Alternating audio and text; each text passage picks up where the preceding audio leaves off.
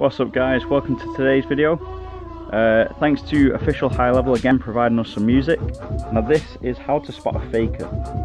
30 seconds Sean is hitting the bag for here. 30-second round on a bag, you can go all out. You notice he doesn't stop between techniques.